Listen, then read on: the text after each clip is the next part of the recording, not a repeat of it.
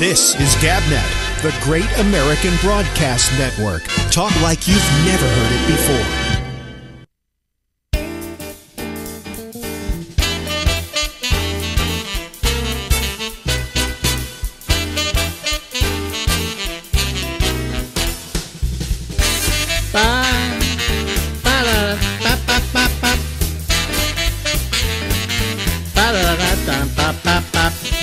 Hey everybody, how are ya? It's Alex, it's the Ramble, and it's another week of doing whatever it is we do here. Nobody's watching it tonight, nobody's listening to it tonight. You know, I'm about ready to give up on the whole damn process. I say that all the time, but I'm getting closer and closer, okay? But what the hell, you know? Well, we'll get along as we get along. We're here until midnight.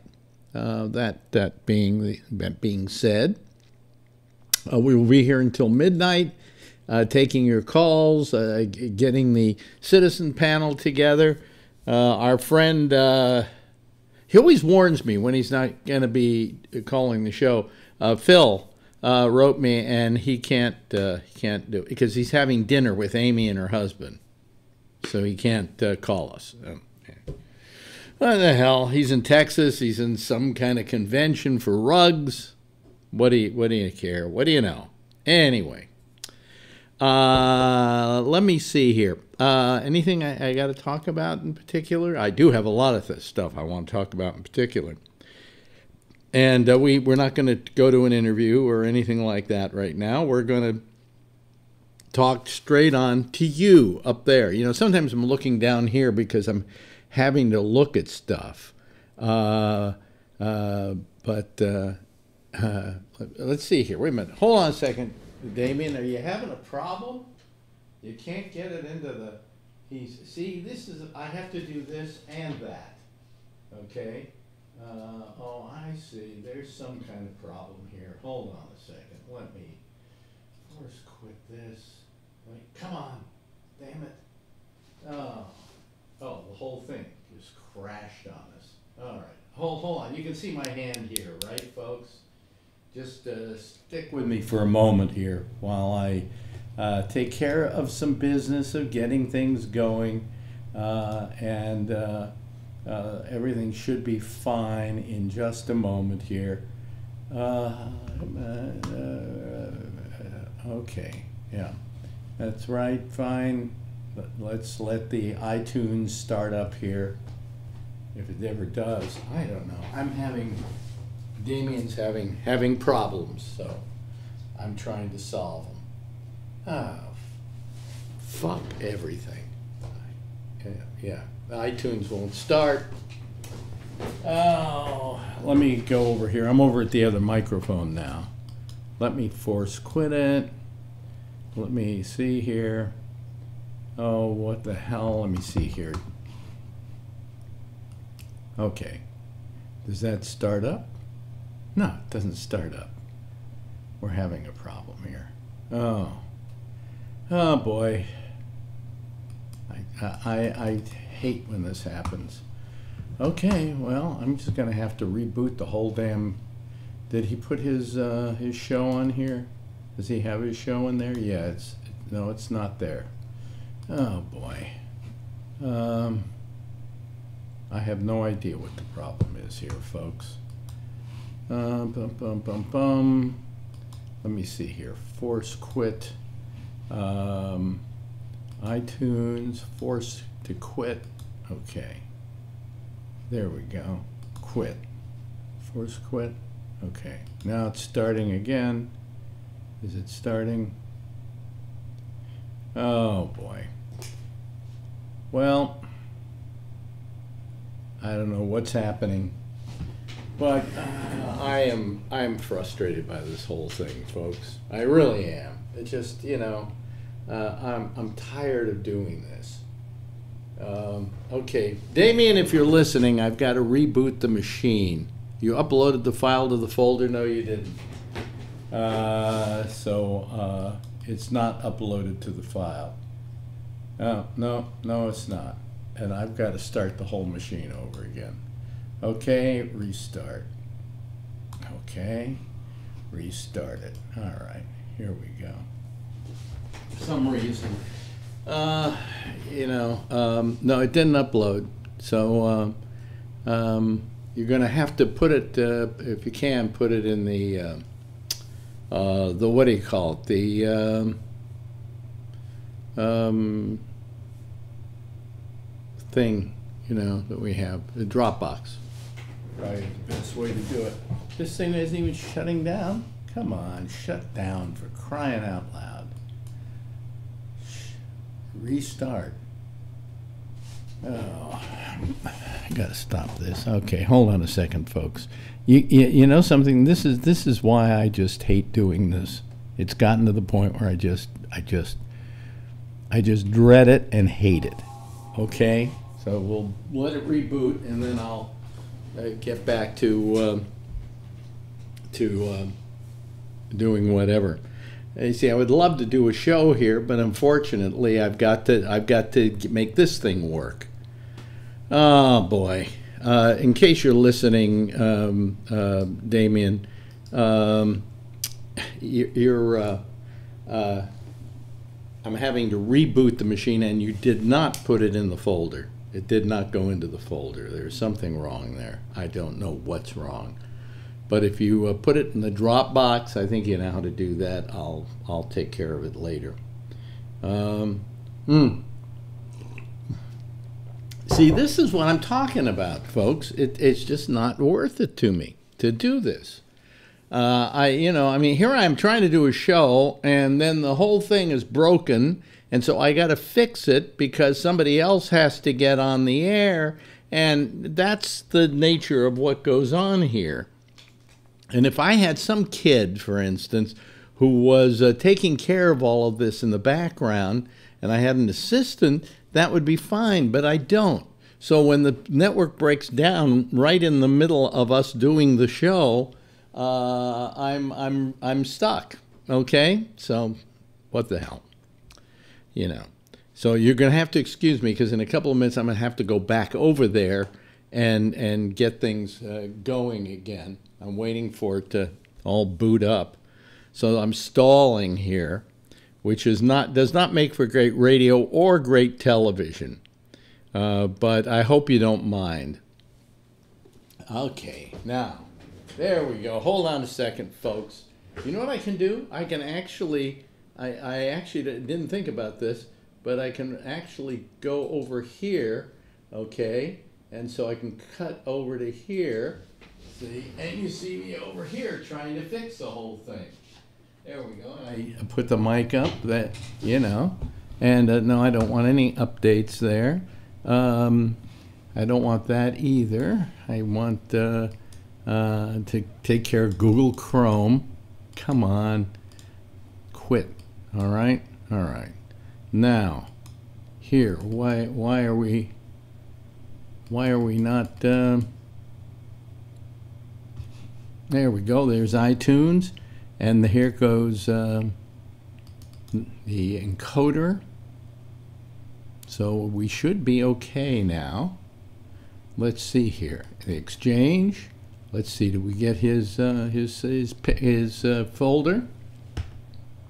Yes, we got your folder, Damien. It's there. Okay.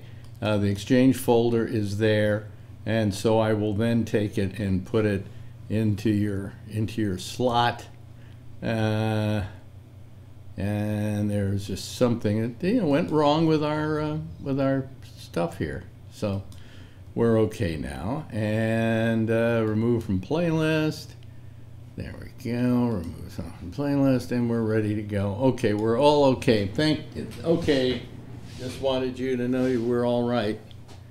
And also now we're having problems with the. Oh no, we're not. No, we're not. We're fine. Okay, now let me come back over to me here. There we go.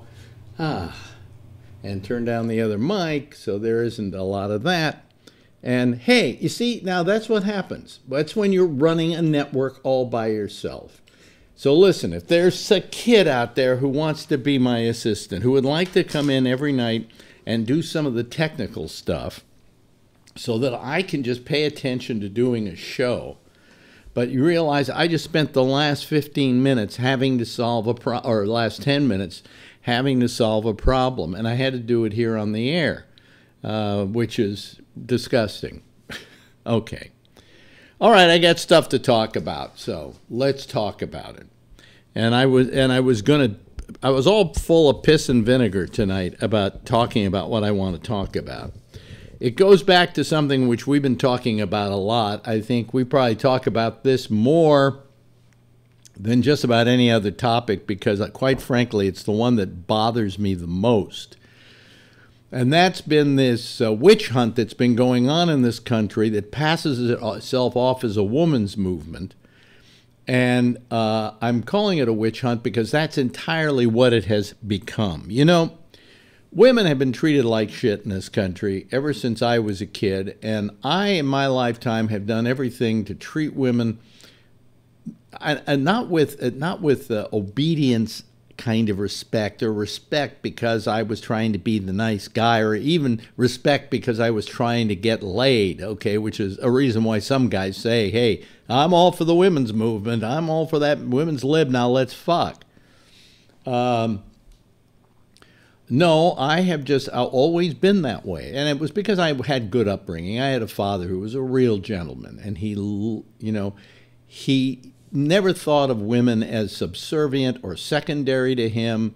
And he always taught me to treat women with a great deal of respect and caring.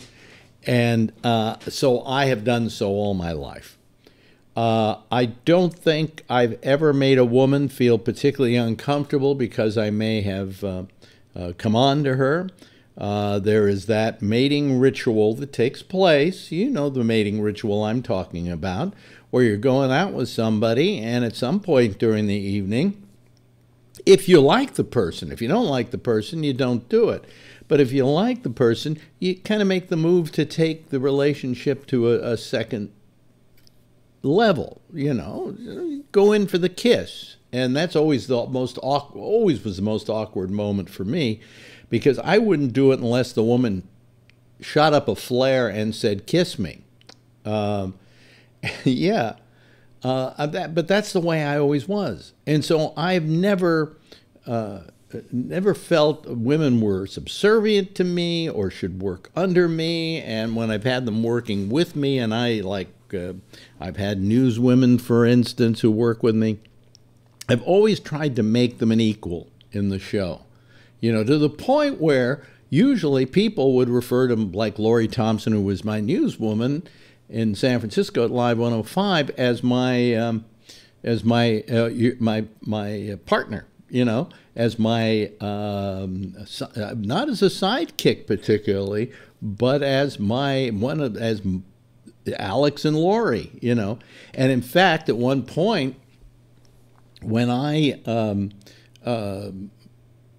got a new contract at the station, I said, there is just one thing. There are two things you've got to do. I will not sign a new contract with you until you sign a new contract with Lori. Now, by that, I didn't mean that she's got to get a contract too, so I keep having her. I said, you've got to sign another contract with Lori, and she is going to dictate her price. And I gave her bargaining power to be able to ask for whatever she could get out of them. Because I said, I will not sign a contract till I know hers has been signed. And that's how I treated women who were working with me. And yes, I did have the upper hand in that kind of situation because I was the star of the show, and that's the way it was. But I remember that specifically, and I told Lori, I said, now look what I've done is I've told them I'm not signing a contract with them. And they want to sign one with me with a lot of money. I said, but I want you to get your just desserts. So I want you to have negotiating power. Otherwise, you don't have negotiating power. And I told them I wouldn't sign mine till you signed yours. So go in there and get what you want to get out of them, and they'll probably go along with it. And I don't know how much she got, but because I never asked. But she got a lot more than most people working as a newswoman on a morning show would get. That's because that's the way I felt about women who worked with me. I always felt that whenever I could, I would give a woman a leg up to try and do better in the workplace, and use my power to get it done. So I say that, and I don't want any pats on the back for it, because I was only acting as a decent human being should act. Okay, so I'm not telling you this to say, oh, hey, I'm the friend of the black people. Look at what I did for a black person. No, that's not what I'm saying. I don't want any thanks for it. I only did what was right and what was decent. Okay, that said, I've got to talk to you about this whole thing now. Situation happened in the last 48 hours, maybe a little more than that. There is an actor by the name of Aziz Ansari. Aziz Ansari has a show called Master of None on Netflix, and he just won a Golden Globe for, I think, the best male actor in a comedic role at the Golden Globes. And what that did, it happened to James Franco too. James Franco won an award for the best actor I think it was a comedy, because I think they consider that film a comedy. But anyway, both of them suddenly get attacked because they won these awards, and they were wearing a button that says "Time's Up" or whatever that button says. And, you can't say that about him because I remember when he goosed me, or I remember when he tried to fondle my breasts, or whatever. So first Franco gets it, and Franco goes on an apology tour, which was rather pathetic. Rather than say, I really don't remember it, and if I did something to make somebody feel uncomfortable, I'm surely sorry about that, but I don't remember it that way. And he did say how he remembered it was one of those events where both people were equal parties in the situation. But whatever, forget Franco for a second, because but he won. Any male who won an award at that show practically was being held to account all of a sudden. Well, how dare he wears a Time's Up button? Well, maybe he wants to wear a Time's Up button. Maybe he feels terribly guilty and he wants to make amends. Yeah, that's possible, Well, anyway, Aziz Ansari, here's the story. This woman, an anonymous woman, she uses a phony name on a site called Babe, I think it's called. I can't remember what the exact name of the site was. But she starts writing this thing about how can he wear that Time's Up or whatever button, because and then she goes on to tell this story about how she met. And they met at a party, and he at first didn't want to have anything to do with her. Either he didn't find her attractive, or he just didn't like her, or maybe he got a bad vibe or whatever. But she started talking to him some more, and then they both noticed that they both loved the same old camera. Now, I don't know what that's about, but, they found a common agreement for something. And one thing led to another, and they exchanged phone numbers, okay, and agreed that when they were both back in New York or whatever, they'd maybe get together and have dinner, okay? So comes New York, Ansari takes the phone number, texts her, says, how would you like to have dinner? She says, fine, right? I'd love to have dinner with you. And then she tells the story about how she was getting ready for the date. She couldn't figure out what to wear, and she wanted to wear just the right thing because she kind of, I guess liked the guy, or wanted to impress him. And she talks a lot about putting the makeup on and all of that. And then she says they go out to dinner, and they eat dinner rather fast. And he then says, would you like to go back to my place? And she says, sure. Now, let me say this. in the dating dance that goes on, when one says, would you like to come back to my place? Your answer should be, well, let's wait till the next time we get together, if you feel that you don't want to be put in a compromising position. But instead, she said, oh, yeah, sure, let's go back to your place. And they went back to his place. And she mentioned to him what a nice counter he had in the kitchen. And he lifted her up and put her on the counter. And he then kissed her or something to that extent. And he wound up finally going down on her, which apparently she wasn't resisting that. And then at a certain point, she kind of said, well, I don't feel comfortable with this. And he said, okay, well, let's put our clothes on and just sit here and watch television or something. And they did. They put their clothes back on. They sat there. They watched Seinfeld. She left. Apparently, everything was fine. The next day, being a true gentleman, Sorry writes her a text and says, I had a very nice night last night. I hope it was nice for you. Now, let me see if I can find what she wrote back. She wrote,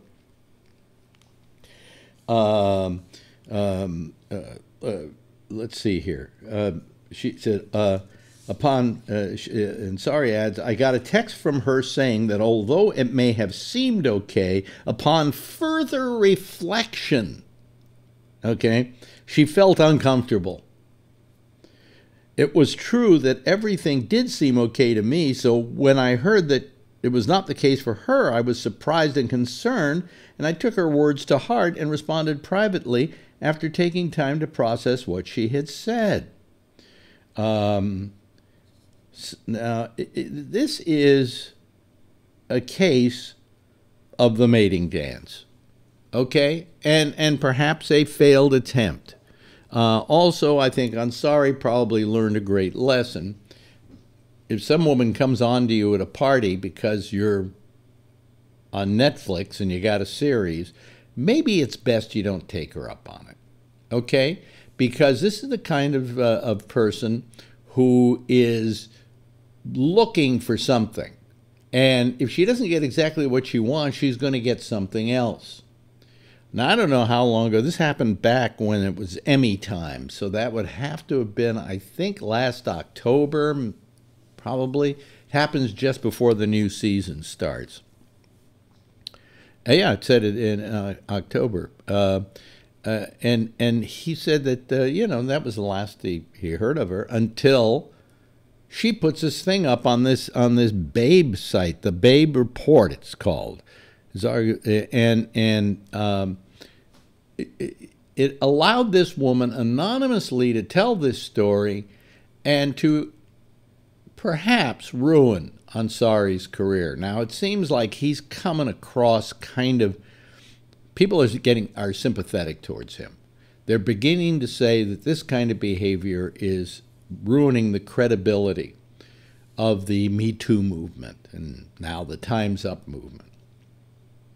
And when I read this, I was incensed. I was incensed that he even has to answer to this. I'm sure he was being a very nice guy and a gentleman. I mean, when she said maybe she wasn't interested in having sex, he said, well, let's put our clothes on or get our clothes back together and let's sit here and watch some television. And that's what they did. And then she left, and the next day she said, I felt uncomfortable. He heard nothing from her until finally she writes anonymously to the rest of the public this story. What a cunt. Can I say that? What a cunt. And that's giving cunt a nice name. Maybe, I can't say bitch. Oh, boy. What can I say? What a terrible human being she is. You know? Because in this day and age, you accuse somebody of something like that, and chances are the bottom falls out of their career. And no telling what's going to happen to Aziz Ansari. He said Ansari. No, after this. But let's hope that somehow he comes out on the good side of this. So far, Netflix hasn't suddenly said, well, we're going to stop doing business with him and whatever. But this has been going on a lot lately.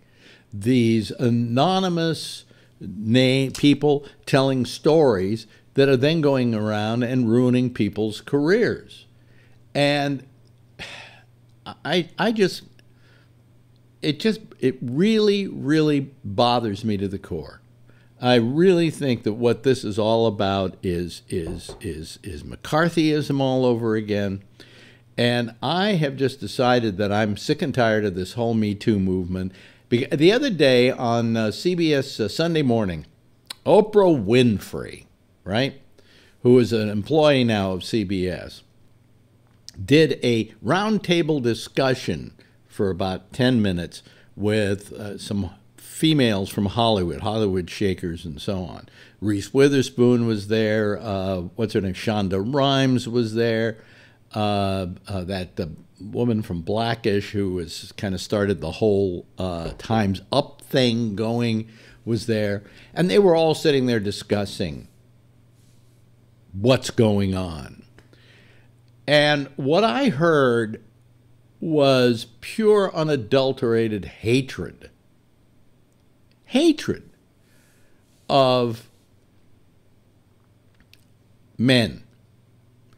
It wasn't, I didn't get the feeling these were women who had been hurt and they wanted to talk about their incident and how it affected them personally and allow everybody to know why these kind of things bother people, bother them and so on.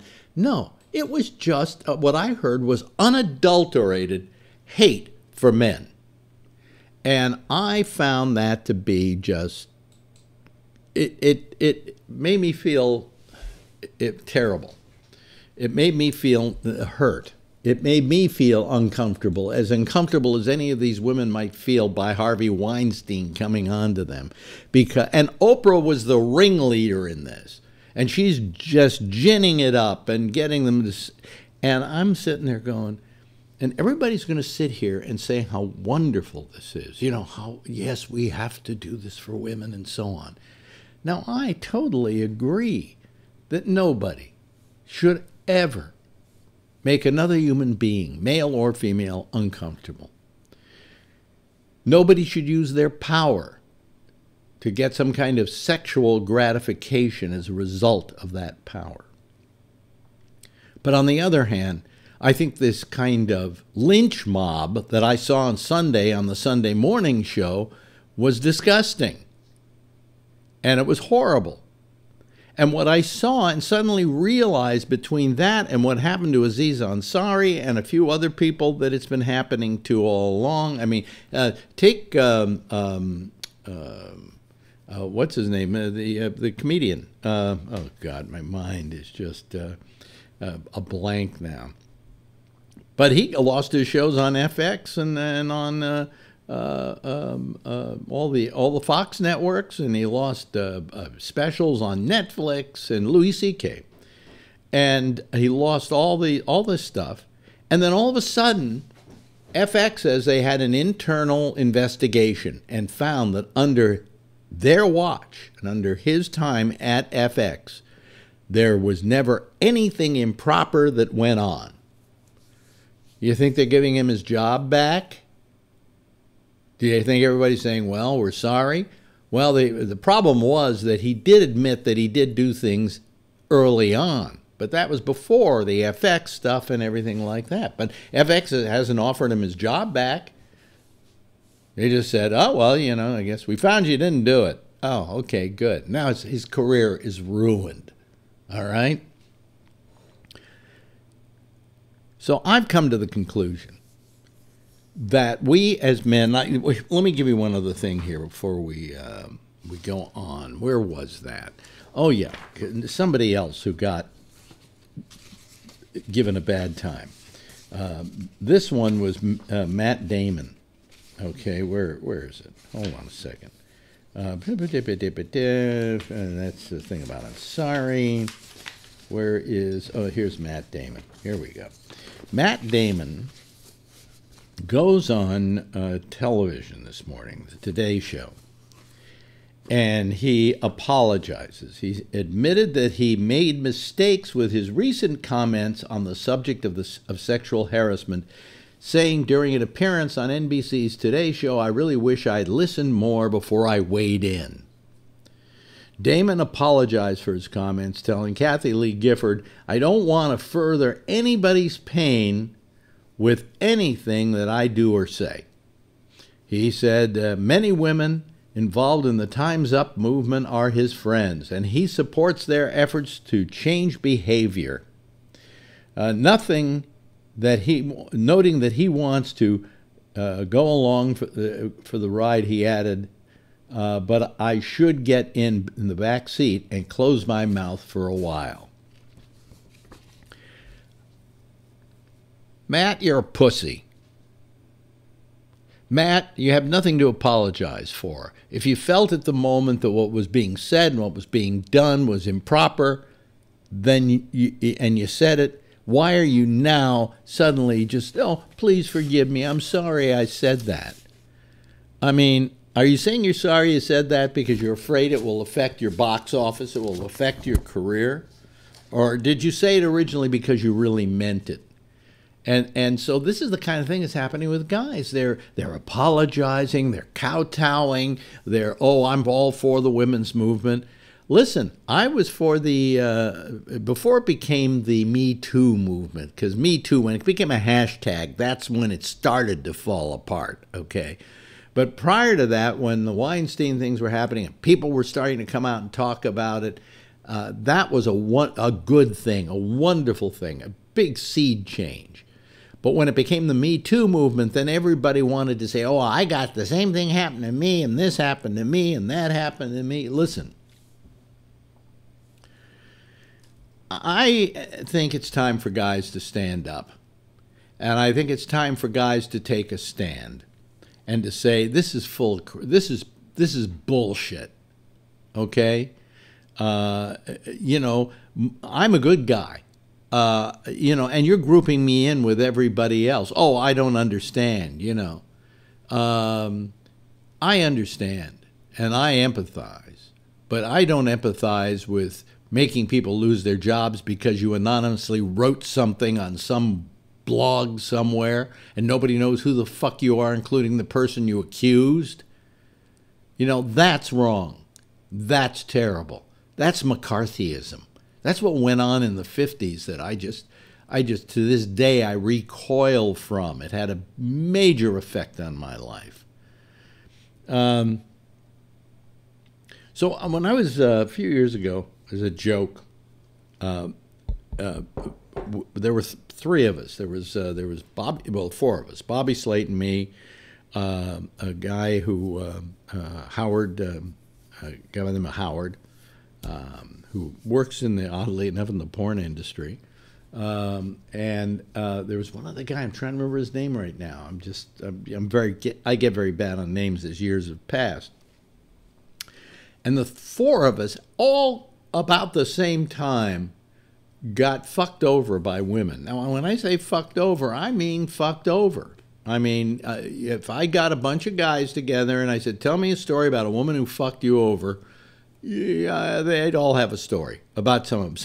And usually, in the case of us four, these were situations that broke our hearts. Okay, I mean that, you know, if you can imagine Bobby Slate and, you know, you go, "Hey, Bobby, can't. How do you break Bobby's heart?" Very easily, very easily. Okay.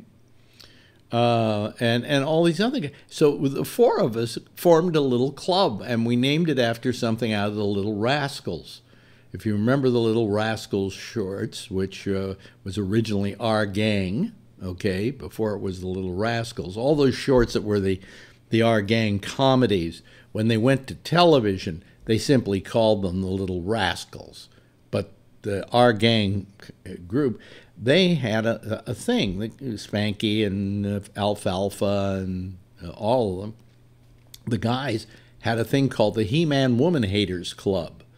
And so we called ourselves the He-Man Woman Haters Club. And I think if any of you listen to me in San Francisco, you remember the He-Man Woman Haters Club.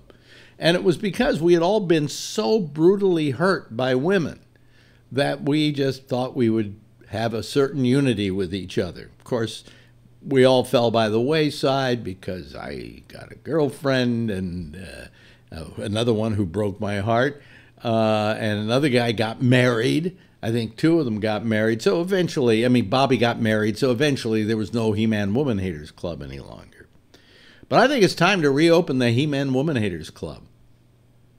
I think it's time for every guy who's ever been hurt by a woman, that's ever had to go through a lot of pain because of his love for that woman and the way in which she played him for the sap that he was, start coming out and writing their little Me Too kind of things. And so I am here once and for all proposing that we open for operation the He-Man Woman Haters Club. And I'm planning on being the president of this. I think it's time for men to say, okay, enough is enough. You know, this dialogue has been a one-way dialogue. The women involved in this aren't willing to listen to a discussion about what's going on, and they don't even want to admit that there is a natural part of all of this, which is called the mating dance. And what they want is they want to do away with the mating dance. Well, then nobody's going to get married and nobody's going to fall in love. I mean, if I were in the middle of all of this right now and I had a radio show and I was doing really well with it, I don't think I'd go out with anybody, okay? I mean, I would be that frightened that some nutcase would suddenly decide that I had been improper with her. Improper? Listen, hell, if somebody wants to sleep with me, let's do it. Okay? All right? Okay. Anyway, I'm just so tired of this. And when this thing with Ansari happened, and when I saw these women on the CBS Sunday Morning, that was it for me. And I said, it's time that we guys started saying, no more. That's it. No more. It's over. It's done with. We're not going to put up with this any longer. And I think this woman who went after Ansari did more to destroy the women's movement than any single person. And I think if you women out there can find out who the fuck she is, I'd take her out to the closest tree and lynch her, because she did not help the women's movement in this country. And whatever good was coming out of the whole Weinstein thing, the minute that hashtag Me Too hit, we started getting into a lynch mob. And that's where it fell apart. And I just think it was terrible. I think it's terrible. And I think that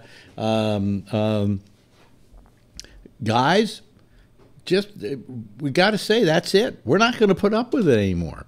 Now watch how many people I lose as people on my website, on my Facebook page. Watch that. Because women will go, oh, I don't want to have anything to do with him. He doesn't agree with. I'm all for what women want, okay? I'm all for it. I just don't think the methods of going about it are particularly correct. I think that they take on the patina of a Salem witch trial, and I just don't think that's right. What about the guys who, somebody was accused and he apologizes? He says, I'm sorry. I really am sorry. I didn't know. It was another time. Whatever the excuse is, but I'm sorry. Do we not go along with people apologizing and trying to change the way they are? I don't know. Anyway, I've gone too long with this thing.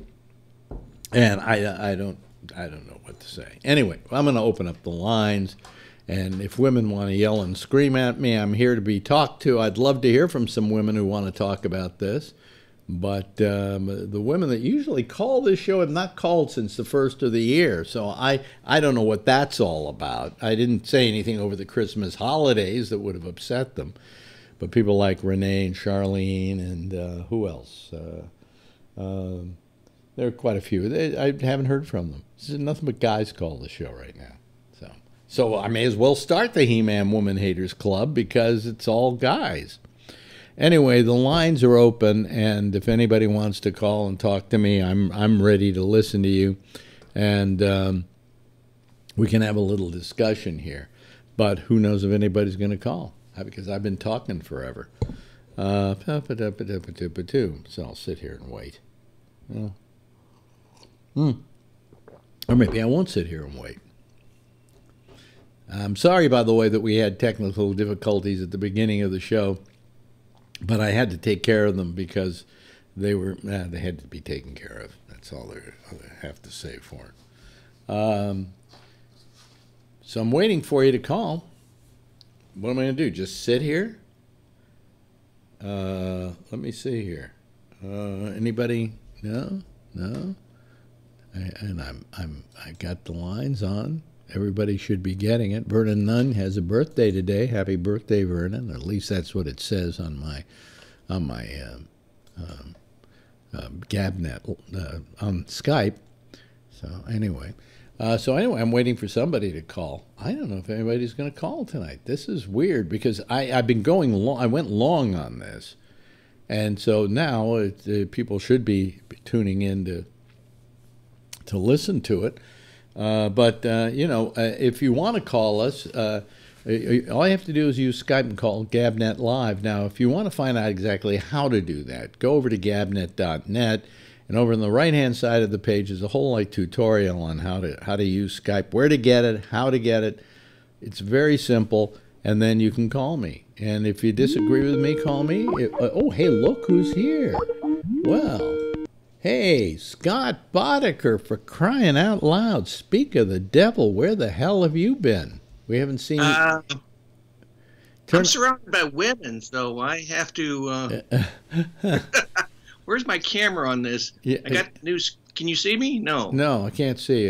We just have to do Skype, and I've been having technical brain dysfunction. I've not been able to get in very well. Really? Yeah, so... Where's the camera? There we have a nice still picture of you. Anyway, but I'll look for it on here. Yeah. So how you been? Huh? How you been? Oh, I've been okay, but I wondered what happened to you. Now let's figure out how we can get your Skype working. Don't you have that camera icon there? I know what I did wrong. I called in on an audio instead of a video. Oh, okay. Let me back out and hang me up, or I'll call back in. Yeah, I'll hang up. That's on what I did wrong. Yeah. Let me see here. Let me hang up on you. Yeah, that's what it is. What you did wrong. Okay, so he'll call back in a second, and also the rest of you can start calling if you want to. Here, let's see if he calls us.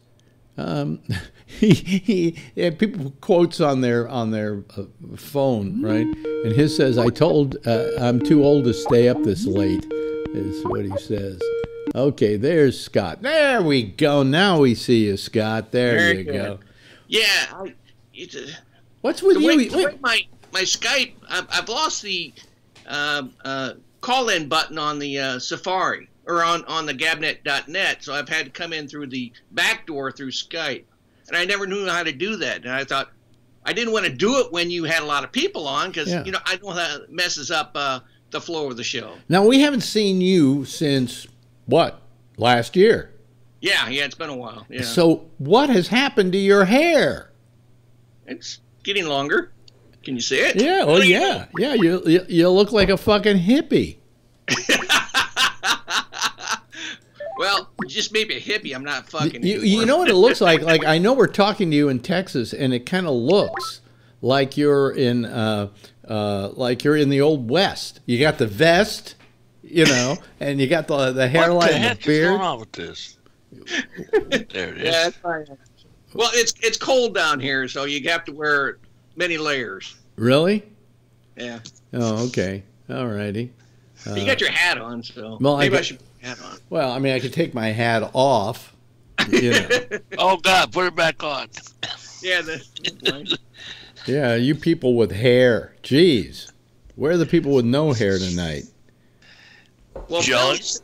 Huh? Phil's supposed to be flying to Texas tonight. No, isn't he's he, in today? Texas. He's in Texas tonight. He's having dinner with Amy and her husband. Oh, okay. Okay. You know, obviously he'll be paying. You know, that's why they always want to eat with him when he comes to town, because he picks up the check. Yeah. Yeah. Now you see, he should call you. You'd be fun to hang out with. I'd really enjoy hanging out with you. You know, it's nice. You know, Phil's a nice guy, but it's always nice to know you have that option of hanging up the phone. Once he pushes your button too many times, rather than walking out, it's just okay. Gotta go. Boom. Yeah. Well, is anybody else going to call this here program tonight? That's the question. Or are we gonna? Is it going to be the two of us? Boy, will that be exciting! Oh, very boring. So, what have you been doing, Scott? Well, my daughter's been in from college. She went back to college on Monday, Yeah. so we've been sitting around watching Netflix and just enjoying each other's company. I watched more Netflix in the last 2-3 weeks than I thought possible. But What did you watch? well, I finally finished Breaking Bad. I went through that whole series.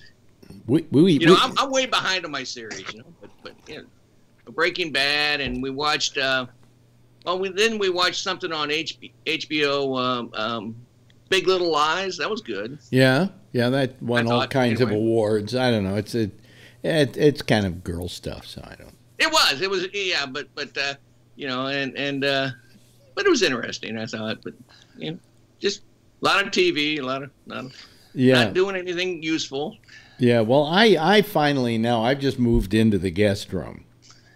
I went and I got myself a 4K TV for the guest room, and then today finally it came. I have a sound bar that I bought, and I bought a wireless surround sound for the room. So now I've got surround sound in there with the beautiful picture. I never have to come out of the room. I mean, except to do this show. And I've even built a second studio in there, so I can probably do it from in there.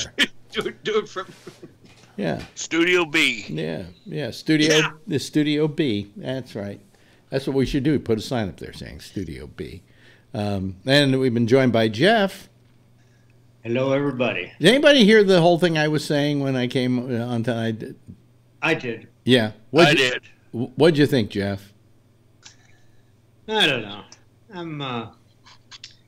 I agree with what you say, but at the same time, I think it's the time where we're going to lose on this thing. Well, no, we're going to lose if we don't stand up for ourselves. And I think that, men are, let me put it this way. What I saw with Oprah on Sunday was women at war against men. So, I think that if there's a war, we've got to stand up for ourselves, because there are a lot of really nice guys who wouldn't think of doing any of this behavior. And I'm sorry. I just think that we're being bullied, typecast, okay, if you will. And I think that's wrong. And I think that we got to stand up for ourselves. That's all. Yeah. I think there's some people who believe in your perspective and honor it and want to use it, and it's good TV these days. Yeah. But if you talk to a woman one-on-one, it's a little different than when they're in a group. Yeah. Okay. Yeah. They have a little different perspective from that. Maybe they also have more guts as compared to what they used to have. Well, You know, I'll tell you, I've always liked and appreciated what I call self-assertive women. I always liked a tough woman. My father used to refer to them. He used to use the term broads, and the reason he used that term was he said he thought the term broad was a very positive term because it meant a self-assertive, take charge woman. You know, and in fact. Betty Davis, I think, used to call herself a broad, and he used her as an example of the true broad. But I've always liked the very self-assertive women who, quite frankly, I have enough trouble taking care of myself. I don't want to take care of somebody else. I want people who can take care of themselves. I want to have somebody who's on an equal par with me that way, and I don't want somebody who's going to be subservient to me. And I don't think I'm an oddball. I think I'm I look at Scott, and I think Scott's probably a really decent guy when it comes to women and his attitude and treatment towards women. Hell, he's got enough girls climbing in and around him. With his kids and you have to be. You have to be nice, otherwise you get beat up. Yeah, exactly. But I'm just tired of this. If you saw this thing on Sunday morning with Oprah Winfrey, it was like, It was like I didn't see. Yeah, it was like it was a hate fest, you know. And I saw women who weren't saying, hey, you know, I've had bad experiences and I just don't think anybody else should have these kind of bad experiences. Instead, they had this kind of vitriol that was almost a hatred of men and of any man who might have power. You know, there are a lot of guys who have power who never wield it, you know, who use it for a lot of good, who've given people a hand up and brought them up the ladder, you know. I mean, where's the praising of the good guys? You know what I'm saying? And I just find that it's maybe time that we said, fuck you, enough is enough already. You know, we don't need to have this hatred going on that seems to be going on, and this this typecasting of men as all being the same. You know, all you guys, how many times you heard women say, oh, you guys are all alike? What do you mean we're all alike? I think there's 4 guys right here now who none of us are like the other one, you know, except we all do have facial hair. You know. So, I mean, it's not that, you know, I just feel that it's what's happening is just, it's crazy. And what's happening is all these guys that get accused, rather than stand up for themselves. I mean, Aziz Ansari is not apologizing. He is simply telling the story as it went on, as he remembers it. And most people are sympathetic towards him. They don't like the idea that this woman is anonymous and that she suddenly decided now to write this thing when it, you know, happened months and months and months ago. And some of these women are coming forward because it happened a couple of years ago and then accusing guys of stuff. They can't even remember it. You know? I mean, and then you're not supposed to say, well, she's lying. Why aren't you supposed to? Because that's not believing women. That's how all women are put aside by saying that they're lying.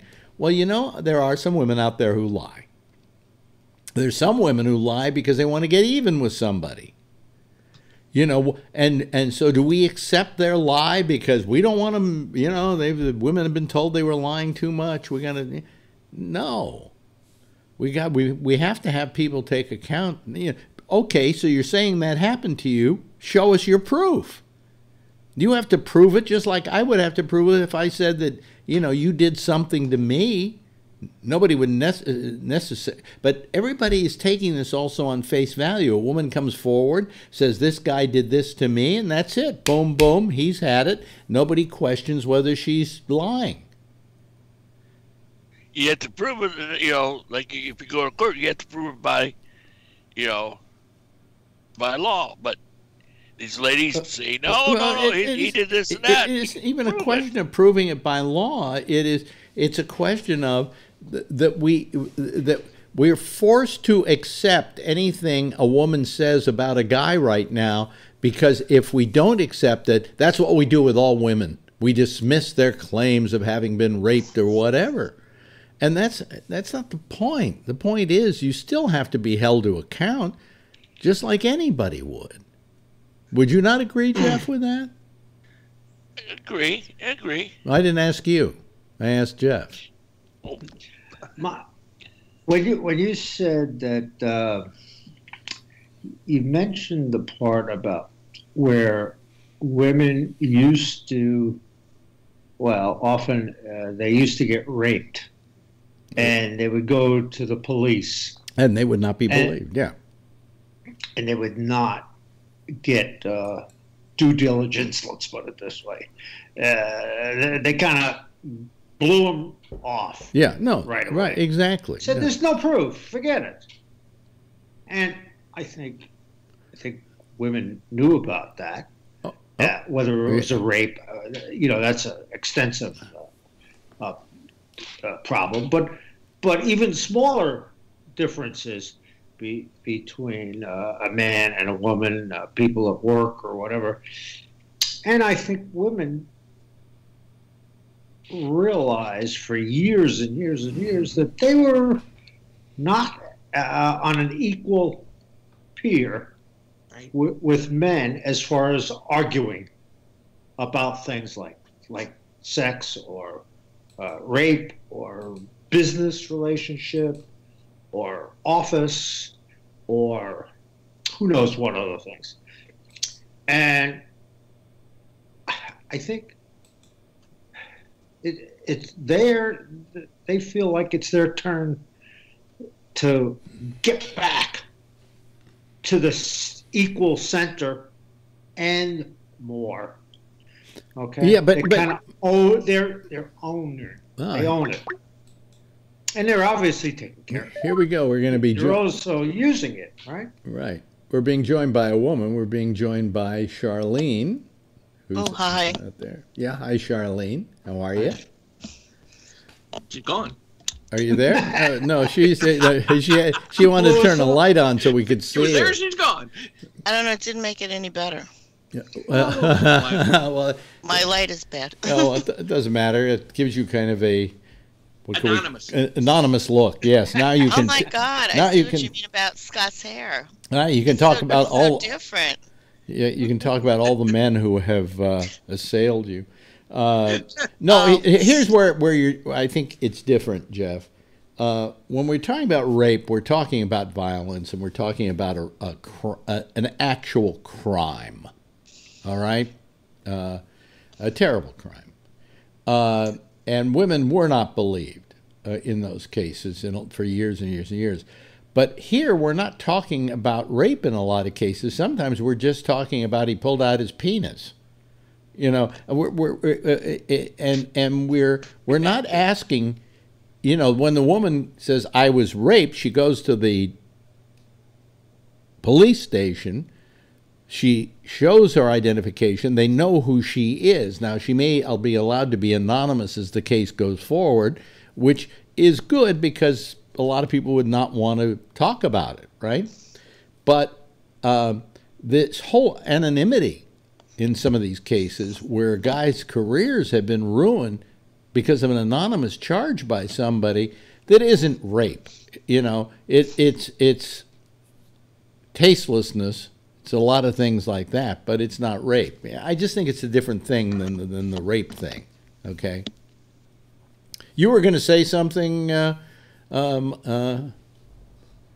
Mike? You there? Mike, can you hear us? He doesn't have his head. Oh, there he is. you were going to say something earlier, Mike. No, I didn't. Oh, well, but you were, and then I was going to Jeff. I asked Jeff the question, and I was going to come back to you. I didn't hear it. I'm sorry. Okay. Well, anyway. Yes, Charlene.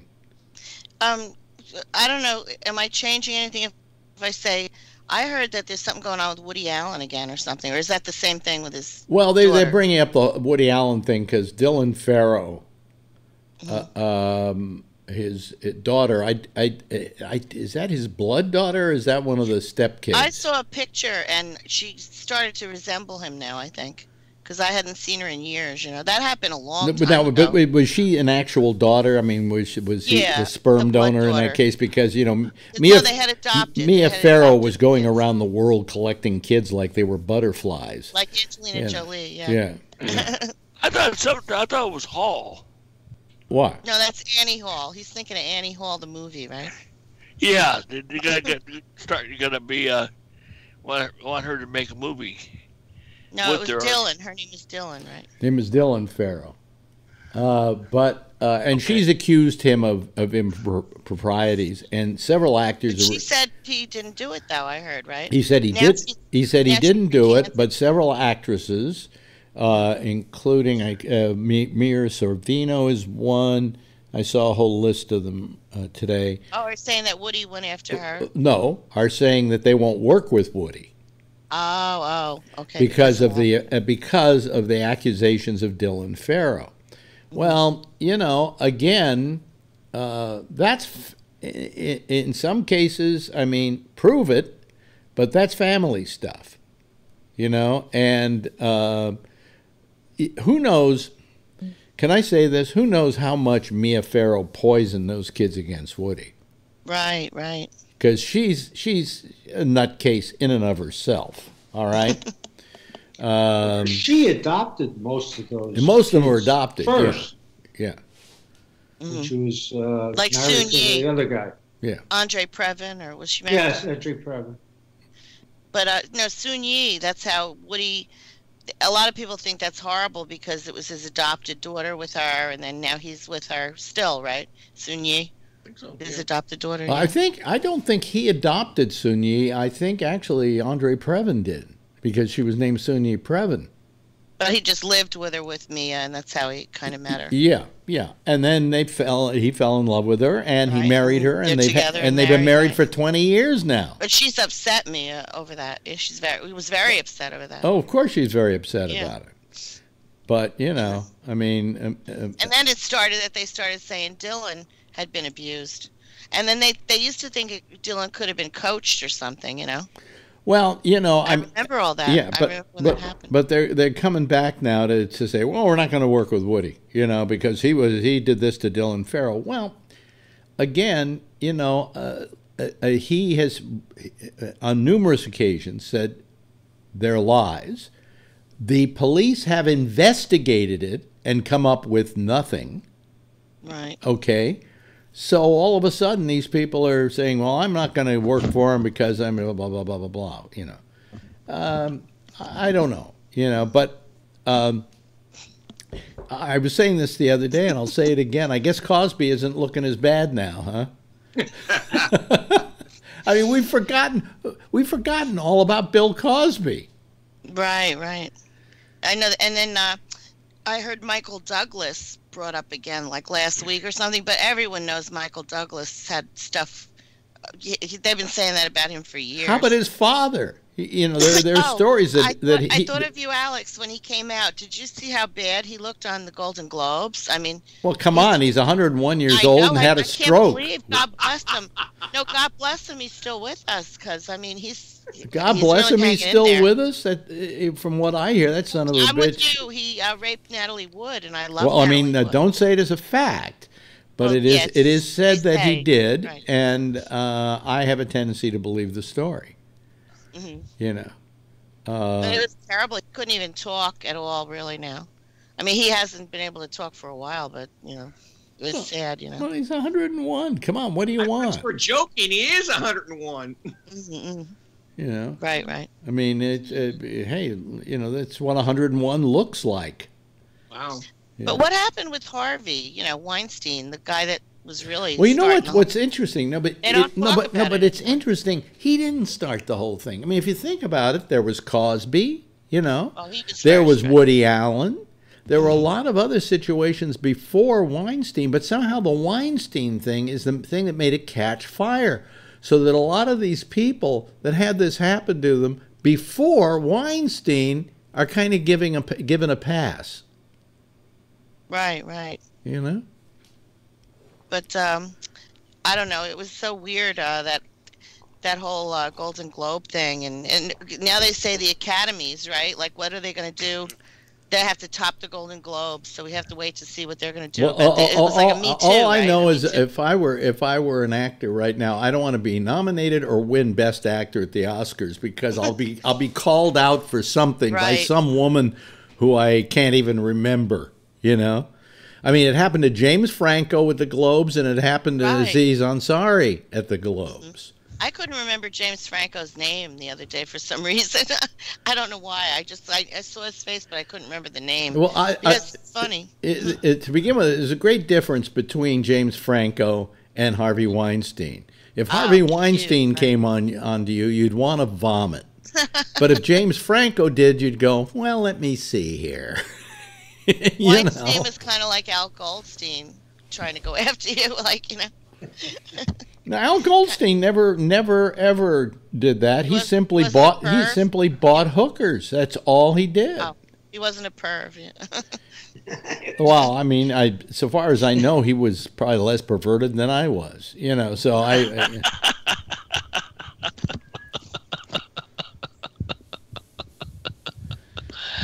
yeah. So, you know, I mean, Is there an elephant in the room tonight, Alex, that we could mention? Or what elephant in the room? shithole? Did you guys talk about? Well, you weren't on yesterday. That isn't right? an elephant in the room. That's No. dung in the middle of the room. Because it's like shithole, and now I heard it's like shit house. Yeah, it wasn't shithole, it was shit house, they're saying. And I'm like, what's the, you know, like there's a difference. The fact that we are having a national discussion about over this, right? is pathetic. I know, it's not really funny. It's sad. You know, it was really It's- funny. yeah. It was really funny. The other night they did a thing on, on Saturday Night Live, in their news about the whole thing, and they said shithole. Yeah. They did, and everybody went, "Oh, that's funny, shithole." But earlier in the show, the guest on the show, who was a Sam Rockwell, Yeah. said "fuck." And I don't know. They do have a delay on that show in case something like that happens. Nobody caught it. I think I heard that. Oops. And it was with like supposedly two kids and a doctor. The guy on TV is a scientist who's showing them stuff and everything. And the kids are fucking up. And he goes, "We stop that. We stop fucking doing that. Oops." And then he just kept going on, and the whole audience just started breaking up. But it went out, and it went out live, right? Is that coast to coast? It went out live coast to coast because on the West Coast now, Saturday Night Live is live. They start that's running right. it at 8:30 at night. So it went out live as well, and nobody caught it. So the other day, I said, you gotta see this to girlfriend, and I went to Hulu to watch it, and by then NBC had gotten to it and bleeped it. Yeah. Cleaned it up. What is amazing to me is the lengths we go. We have whole people hired on these shows to sit there with a button that they never ever have to push, okay? Waiting for somebody to say fuck or shit. The F-bomb, they call it now, right? Yeah. Yeah. I just Drop the bomb. Yeah, I find that amazing. Mm-hmm. I find that amazing. We're children. We're just children. No, it's getting ridiculous with him and, what he says and the tweeting every day. And then now he says he never said it. And that one senator that you keep talking about with the D, what's his name? Durbin. Dick Durbin. Yeah, he's the one now that's the only witness. Now they say they have to. They want to hear a transcript of it. Like they want to read the transcript to go back now to see, and that's where they think it's now House instead of Hall. No, whoever's trying to call us, do not. I bet it's Tony. Tony, if you're trying to call us using a previous group that we were doing, don't call on that. Would you please just simply dial up GabNet Live. Don't do it that way. You should know better by now. Shame on you, Tony. What? Then the president's doctor says, "Oh, Trump's in great health." Blah blah blah. Yeah, with a few loose screws somewhere. No, they gave him They gave him a cognition test. Right. I was going to say that, Alex, but I didn't know cognition. I was going to say they gave him a psych test, right? Yeah, they gave him. He's so proud of himself. He passed it. Yeah. He volunteered. Yeah. He volunteered to take it. Hey, Tony, did you try and call us using another line? I think I did. You should know better than that by now. I know. I'm sorry. I haven't been sleeping. Yeah. But no, he supposedly to say he's in good health, but he's overweight. Yeah. You know. Oh, he has to watch his sugar and get more exercise, and what else did they say? Yeah, like he's blood pressure. Well, you know, they said he eats McDonald's like routinely. Yeah, the trouble is with all the. I was thinking about this today. We take all these different pills to take things down that perhaps we should manage with our own diets and so on, you know. But instead, I mean, I'm taking a statin, and I'm taking a blood pressure medicine, and I'm taking a thyroid medicine, and I'm taking a thing for the prostate, you know. But I'm just full. I'm up to what, 6 pills a month, which Jeff probably thinks I'm a pussy about that because I don't know how many you're up to. I just came down. I'm from 9 to 8. Really? Yeah. Really? Yeah. Well, that's good. That's Very good. happy. Yeah. Which one did they get rid of? The blood thinner. The blood thinner? Oh. Oh, not Coumadin or something. Was it that? No, I never. I took. That's the Coumadin. worst one, right? That's the worst one. I actually had a stroke with Coumadin many years ago. Well, doesn't aspirin thin blood just by itself? Yes, and I still have to take baby aspirin. Yeah. But I was taking the baby aspirin and the higher powered. Why? What I don't get is why do they make you take baby aspirin and not just? Is it okay if I take regular aspirin? It's orange. Orange tastes better. Size. What? Oh, the size, the milligrams. It's the size. Well, I hate the size of the baby aspirin because I'm always dropping one when I'm trying to put them in my pill boxes, you know? Maybe because the baby aspirin doesn't cause too much tearing up in your stomach. Well, but neither does regular aspirin that's enteric. True. Yeah. My mother, though, got like an ulcer from the aspirin. I think it's because she was taking it on an empty stomach or something. Really? But she had trouble with that. They told her not to take it anymore, you know. Really? Yeah. Son of a bitch. But anyway, so, you know, what's your take? You're the woman in the group, Charlene. What's your take on how this whole Me Too thing is going now? Don't you think maybe it maybe is crying wolf a little too much and it's starting to lose its power? Well, you know, when you said it, you know, but it is. It's like I guess it's like a bandwagon thing, and it's getting a little bit annoying in a way because every day, you know, well, not every day, but you know, if they mention all these people, and then I don't like the thing about how it goes back 30 years and stuff, and you know, why didn't they say it then? And you know, they come out now, and you know, because it seems like it's fashionable. And now this led to the Oprah thing, right? Where, you know, Oprah comes out, and now, Jesus, wouldn't that be? I'm getting scared. I think we might have an Oprah and a Trump in the next election. I mean, and wouldn't that be crazy? I'll tell you, it's all reality stars. The best comment on this a couple of weeks ago on a tweet was Seth MacFarlane, who basically said, if we're looking forward to a reality star and a talk show host running against each other for president, that is a dystopian future. And he's right. You know, I mean, what does that mean, Alex? Dystopian? Just how do I describe it? It's more a feeling than it is anything else. Let me look up dystopian. I know. I'd have to Google that one. I'm thinking of utopian, but that's utopian is good, right? Yeah. Dystopian is bad. Huh? Like utopian would be good, bad dystopian might be bad. Like, but I don't know how. Well, let me see here. Dystopian. Come on. It's like the opposite of utopian. I love the fact that if I spell it wrong, it'll correct it for me. Yeah, I did on Google. Dystopian. I feel so smart. An imagined place or state in which everything is unpleasant or bad, typically a totalitarian or environmentally degraded one. So it is like the opposite of utopia. Yeah, it's dystopia. Yeah. But dystopian future. So, I mean, just think about that. I mean, that we're even talking about a talk show host as a presidential candidate, and she's thinking about it. Yeah, Alex, remember you always say that Barack Obama came sort of, she was the one that was pushing for him and, brought him. Well, maybe she sat back and said, hey, why did I help Barack and all this? Hey, I'm a woman. I'm black. Maybe she's thinking, oh, wow, I'm going to jump in there now, right? Yeah. And I'll be the first woman.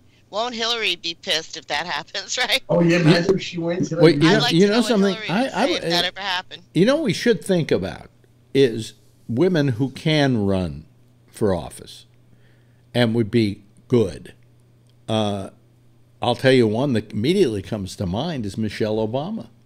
I know. I thought the same thing, Alex. I mean, she was such a great first lady. But she's bright and her speeches and all that. Yeah, and likable and has all could be the once I called. I'd rather see her than Oprah. I'll tell you that much because. Well, I'm not a big fan of Oprah. I don't know. She at least knows where the bathrooms are in the White House. Right. But I'm thinking about other women too who could take the job. I was for Kirsten Gillibrand until she did what she did to what's his name? Al Franken, because I felt that was the biggest mistake I think that they could have possibly made. The Democrats. That was crazy, Alex, that whole thing. Yeah. I can't believe he stepped down and all that. That was terrible. Yeah. He should never have done that. Hello to Tim. Tim, I think this may be the first time we've heard from you this year. Yeah, our schedule's been, my son works different hours now, so a lot of times he's coming home during your show, and we're babysitting the grandchild. Oh, so okay. It's usually kind of hectic. Yeah. How are you doing? I know why Oprah is running and thinking about running. It's she has the money. Oh, that's it, right? And she's people have thrown crap her way for so many years. What else could go bad? She doesn't have a history of Trump with Stormy Daniels or anybody. So. Well, she doesn't. She really she doesn't have. I can't think of anything in Oprah's past that would come back to haunt her, at least that we know of. Now, when somebody runs for president, people start looking. Yeah, but she's been pretty squeaky clean, hasn't she? I'm trying to think if she had any kind of, She's still married to Stapleton. Yeah. Oh, just that they think Gail and her lesbian lovers. You know what the worst thing that the Republicans could come up with?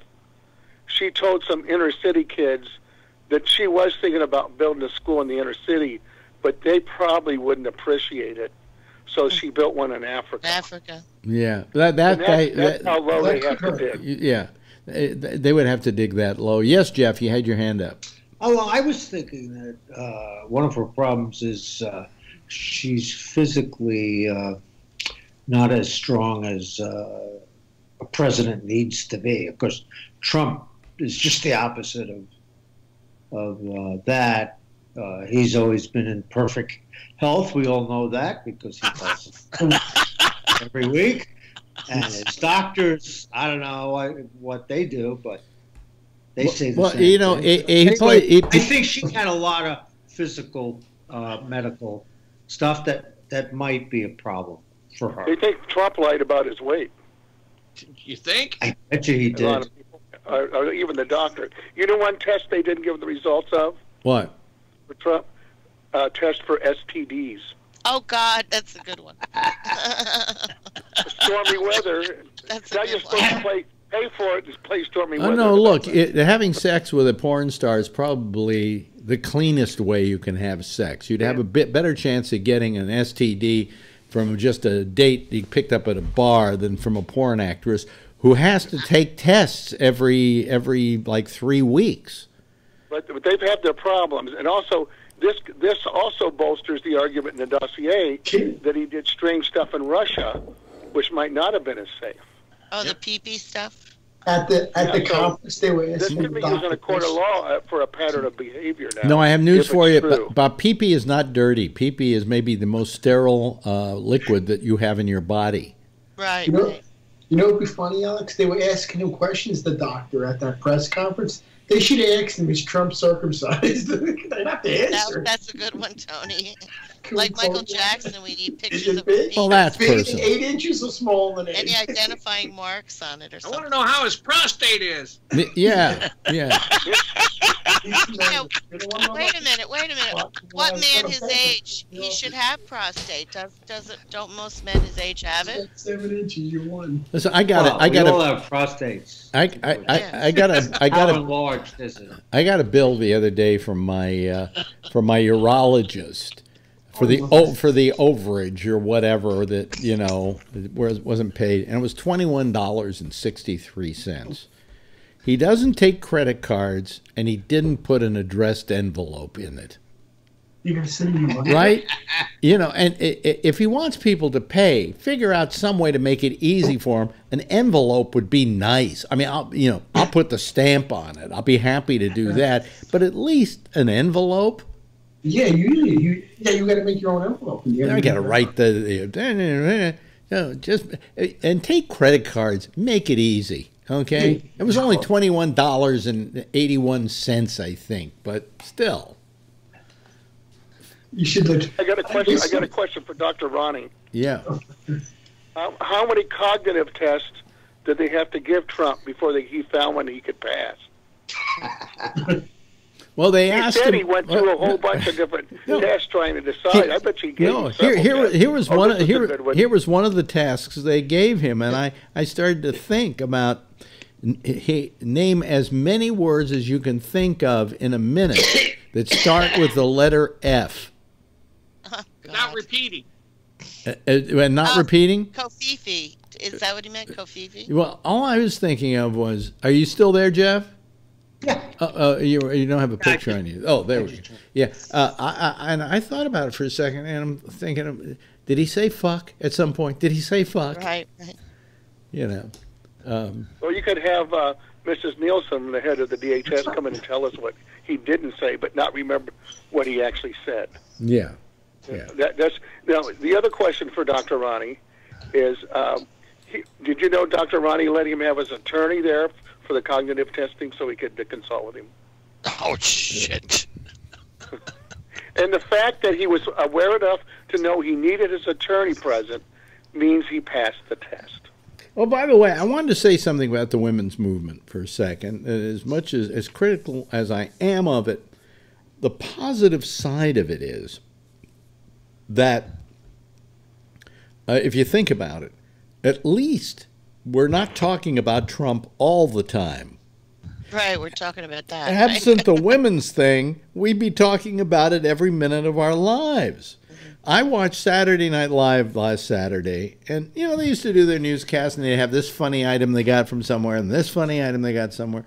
Almost every item was Trump-related. Almost every item.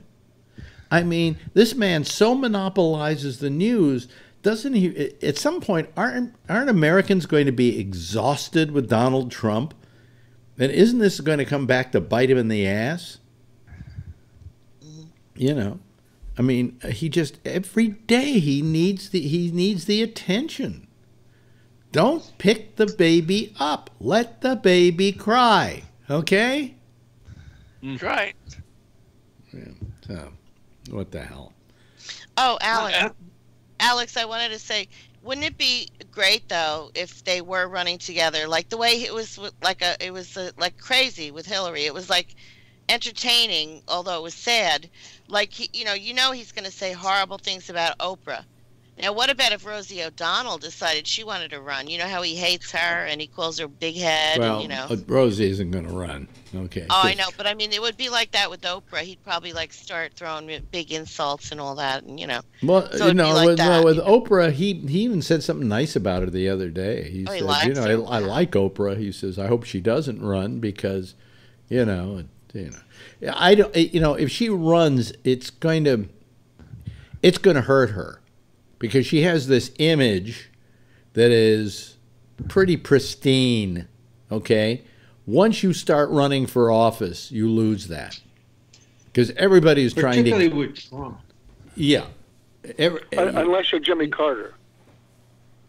Yeah, unless you're Jimmy Carter. He's about the only one. People start disliking you, I guess, like, because you know... Didn't he say something crappy about Jimmy Carter, though, too? His brother. Huh? His brother. His brother? Billy Carter. No, because boy, I'll tell you, I interviewed Carter once. What a nice guy. Just, they don't make him like him, Down to earth, probably. Well, I'm Jewish, and if that's what it is to be a good Christian, then I'll become a good Christian. I mean, he's just that good a guy. Down to earth. Yeah, down to earth and real, It didn't make him such a great president, although I thought he did a good job. Yeah. He wasn't cutthroat enough. Sounds to me like you have a cold. Yep, little one. Little one? You didn't get the big one? No. Look, give that to everybody else. It's just the only symptom is I can't talk. So. Yeah. Wow. Do you know that Trump takes Ambien for sleeping? Yeah. And he only sleeps 4 to 5 hours. Yeah. And the instructions on an Ambien bottle says don't use unless you're getting 7 to 8 hours of sleep. Oh, maybe he starts tweeting after he takes the Ambien, and Yeah. You know who else took Ambien was Tiger Woods, but he didn't take the Ambien to sleep. He took the Ambien to stay awake. It's called Ambien. With Stormy Daniels. So. What are you with this? What are you doing with this whole Stormy Daniels thing? So Trump went out with a porn actress. No. I know. Well, it just means that all the other things. Well, that means the fact that he had to pay somebody off means that he could be blackmailed by other people that know about stuff, including. Yeah, but what about that 13-year-old? Isn't that 13-year-old out? Yeah, but wait a minute. What they supposedly paid off Stormy Daniels. What were they paying her off for? Her silence? Because the whole world knows that they were paying off Stormy Daniels, and they weren't paying her off because they went out and had coffee together. Well, it killed the story though, because the guy writing the story for whichever magazine couldn't absolutely confirm everything that he had on her. Yeah, but if you're paying, if it comes out just that you paid Stormy Daniels, I think it was a couple $100,000 or something. Doesn't that say that there's something Stormy Daniels knows? Yeah, no, he was just running for president, and there was supposedly several people, and I know there's a second lady that came out in the news too that was paid off. We don't know much details about that. So. Yeah.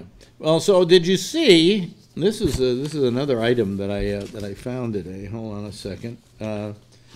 In what is a very rare case of me doing prep. Yeah. Here we go. The FCC is about to get sued. Hold on a second. Where's my glass? What happened to my glasses? Are they on my face? Was it the state attorney generals that are doing it? Well, here's what it is. 21 states and the District of Columbia. These glasses don't work. But where are my other glasses? Son of a bitch. Oh, God, Alex. Oh, here they are. I have like 6 pair, and I hate glasses. I know, but I have one pair that really just are fine, and the rest suck. Okay. And I hate it because you can never find them. 21 states and the District of Columbia filed the first major lawsuit Tuesday to block the repeal of the Federal Communications Commission net neutrality rules. Those rules had prohibited the internet providers from slowing down or blocking websites. New York Attorney General Eric Schneiderman is leading the suit. The report notes that Schneiderman called the FCC repeal of net neutrality arbitrary and capricious and said it violates federal law. The multi-state lawsuit comes just a day after Democrats in the Senate said they were inching closer to votes needed for a legislative measure to help overturn the FCC rules. The resolution aims to reverse the FCC's decision and block the agency from passing similar measures in the future. The resolution reportedly has the support of 49 Democratic senators, along with one Republican, Senator Susan Collins of Maine. So, you know. Do you think they're going to reverse it, Alex? Do they have a chance? Well, I mean, you got a legal action going, and you've got them trying to do it in Congress. So, you know, somebody may prevail here. It's a matter of how good a case they make. But what it's going to do is it's going to put net neutrality on hold. It's going to put that ruling on hold, and I think that is good as well, at least for the time being. That they can't raise the prices on all that, yeah. Well, it isn't a matter of raising prices. It's a matter of preference, okay? Mm-hmm. And then today, in addition to that, everybody's coming down on Facebook now and saying that they have made a lot of decisions in the last couple of years. When they first started, they were all about community and about social media and, hey, you know, the little hippie with his thing, you know, and now all they think about is money. How can we make more money? You know, they've got 2 billion users worldwide, and the advertising revenue for 2 billion people is a lot.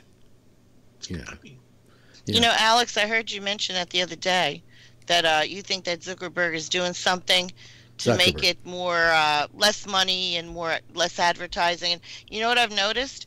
They are telling me now who my representatives are, and somebody in Washington. Do you think that's what it is? He's trying to make it look like it's more of a, you know, not a money-making advertising thing, but more of like a tool for people to use. And then because of the Trump election thing and the Russians, maybe. Well, it seems to me like it could be that they're doing this stuff so they can say we're doing something. It's providing a service for people as citizens or something, right? You know, so they can say we're doing something. But did you hear his mentor, Roger McNamee? He was on, I think, MSNBC. He says the business model for them to make money for Facebook allows for people like Russia, allows for fake news to be spread very easily. And the changes that Zuckerberg is making won't make it any better. It could actually make it worse because the algorithms are going to give you stuff from your friends and your family more often than the general news leads, the leads that come in. But then you'll get fake news from your friends and family and believe it even more. So I'll post the article on Business Insider, what he says. Zuckerberg he's not fixing anything. Yes, Mike. It isn't though the advertisement. If you don't have advertisement, for your something like Facebook, doesn't that hurt Facebook at all? You know, if you don't have an advertisement. What do you mean? If they don't have advertising, they didn't say they were going to stop advertising. They were going to start limiting it. He lost $3 billion in stocks when he made that announcement. Yeah, but it's not going to fix it. Yeah, and it's not going to hurt him. I think I lost a penny, but I'm not going to go pick it up.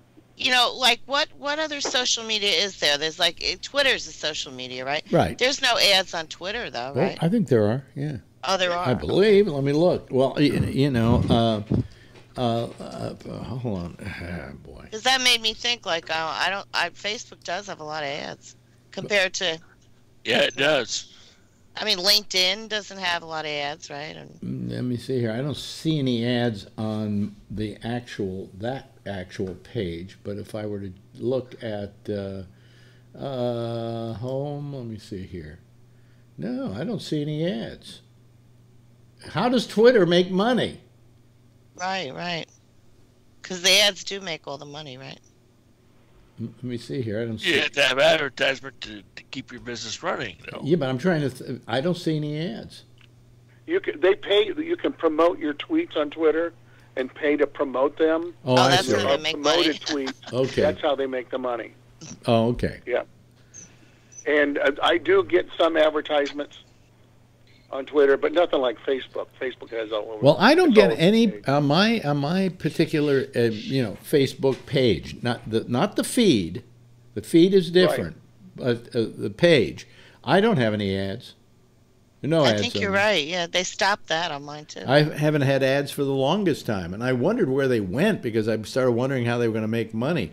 But I think that on the normal feed that you have, Right, that's that has it. Now I don't even know how to. Yeah, get where to they the recommend, feed. like my friend likes whatever those products are that they're always putting on. The fake eyelashes with the magnets. Here we go. something. Now on the feed, I don't see any ads. Oh, here I see an ad. Yeah, yeah, I see a couple of ads. Sponsored, and it says sponsored. So it has a sponsorship thing going there. So, yeah. So that's how they make their money. I just, I guess what happens is you don't have to make a hell of a lot of money because what's happening is, I mean, you don't have to sell a hell of a lot of ads because you're charging a rate for 2 billion possible viewers for that ad. That's a lot. That's a lot. And what they can also do is probably they follow your interests. Because you ever notice that sometimes you'll get a web page come up and then there's some ads on there and it's for stuff you've been looking for recently. Right. Because they can now do that with you. They can say, okay, Alex Bennett, you run a radio show. You want your radio show to be so we'll send your ad to put your ad on everybody's page who listens to radio programs. So the targeted advertising is there, and you know where that's coming to next? A TV set near you. Oh no, you're kidding. And I found it was interesting. I thought that, like, for instance, let's say you watch the ABC app and watch an ABC TV show, okay? And they have commercials in there because they're commercials. That's how they make their money. They add the commercials into the, and you can't even speed ahead with them. You have to watch the ads.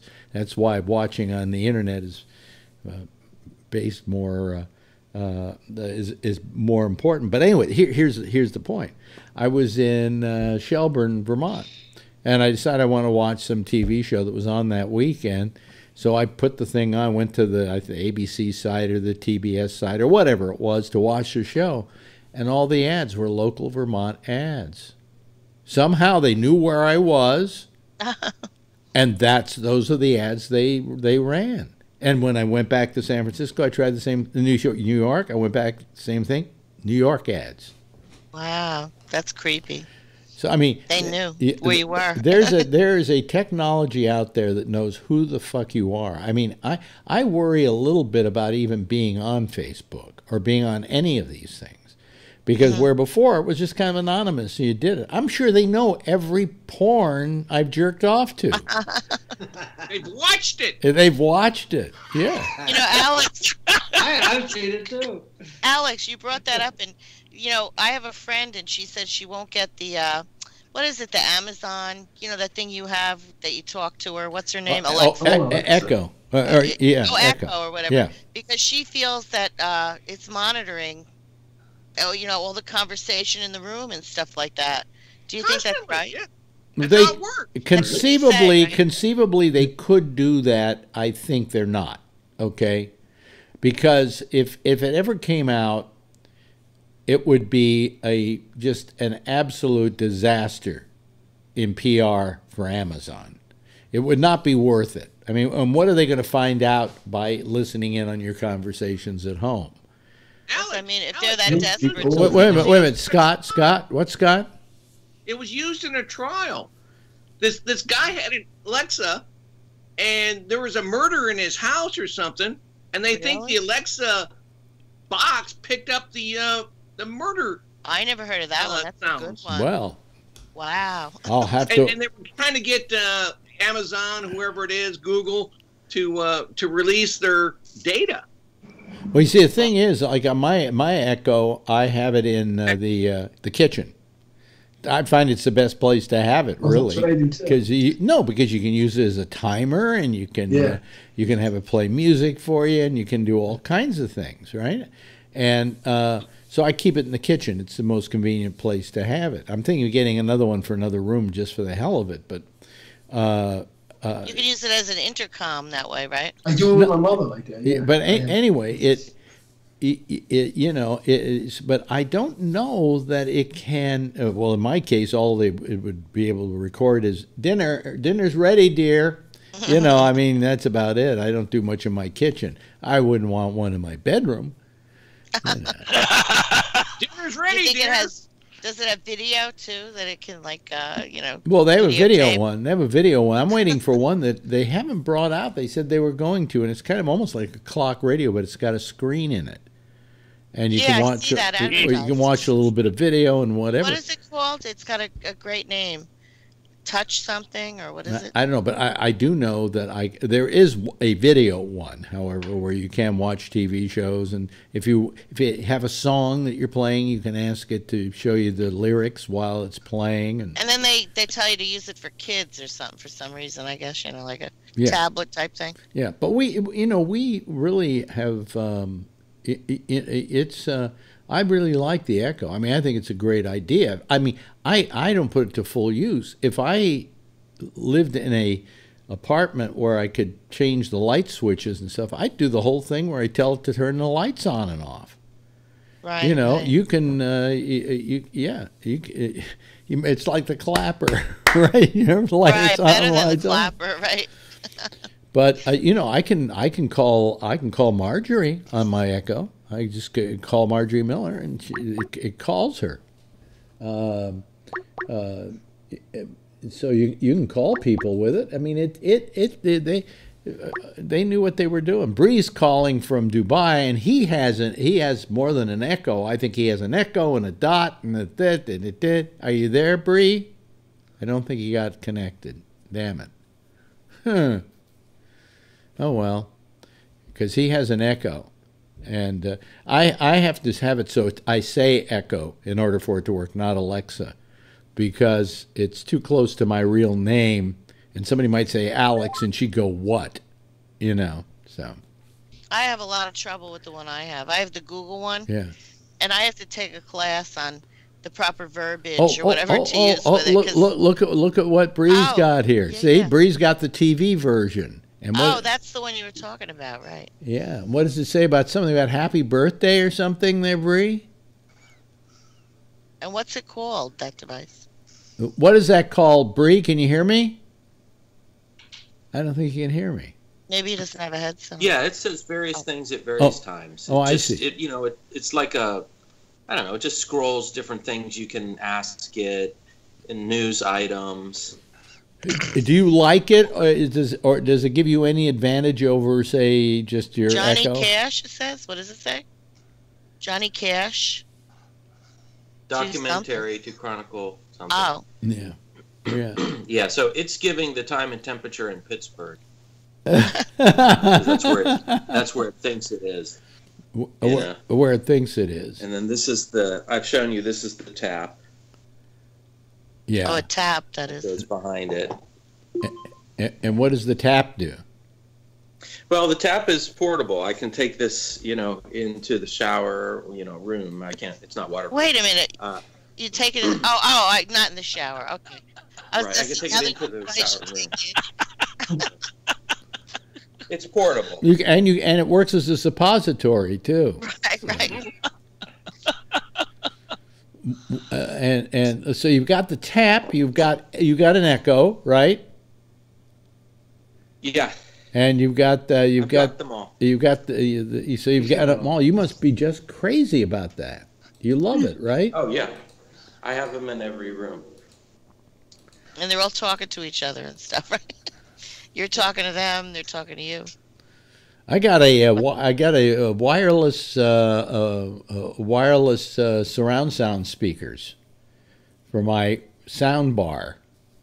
But it's only wireless in this respect. It has like a little tower, small little tower, and that is the receiver. And then you have to wire the two speakers in the back. It prevents you from having to wire from where the TV set is to the back. But it's nice. It works really, really well. So. Yeah, I like anything wireless. Oh, I hate wires now. Well, they have to make everything wireless. I'll tell you, in television, I prefer to use wire, believe it or not. Wired microphones, yeah, because wireless always every time we ever use wireless, it's always a problem. There's some interference. Oh, it's out the window now. Huh? Yeah, there we go. There's the. It's daytime there, yeah. Yeah. What part of town do you live in, Bree? It kind of looks like you're. I live in Media City. Media City? Why is it called Media City? When you get to that part of the room, we kind of lose you a little bit. Yeah. Why is it called Media? Every place here is called a city. So typically, so we have Healthcare City, Internet City, it's just a way to sort of have things collectively that are around that topic in the same area. Now, I have a friend of Marjorie's who's going to Dubai. She decided she'd go on a vacation to Dubai. Yeah. How expensive is a vacation there? No, not too bad at all. Really? Oh, yeah, much cheaper than Singapore, I'll tell you that.